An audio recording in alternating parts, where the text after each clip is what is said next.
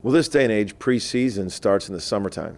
You know, we had all our guys here this summer, and you really get acclimated to the campus, acclimated to each other, and they live together, they play together, they hang out together, they go to school together. So preseason started in the summertime, building that bond. Carried over into the fall semester. I thought we had a very good and hard-working fall. We went through a boot camp that hopefully instilled some toughness and some togetherness, and what we call shared adversity. And so I think that was a real positive of how hard our guys worked. And I think you're at this point now when you go summer, fall, official practice, you get to November, they're just itching to play someone different. And I think everyone coach in the country goes through this. You hit that mark where you're done playing against each other. You really want to get going against some different competition, and that's where we're at right now.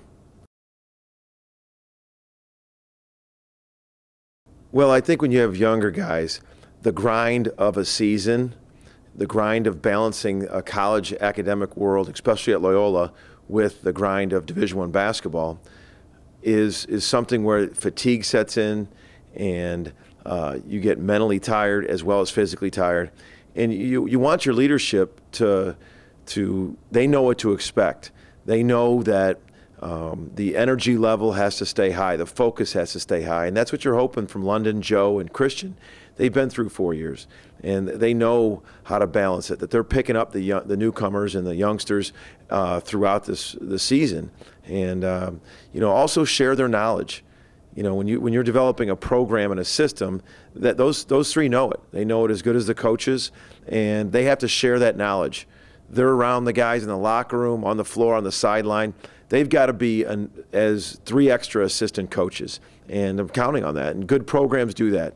Good programs, successful programs, have their upperclassmen as definitely their leaders.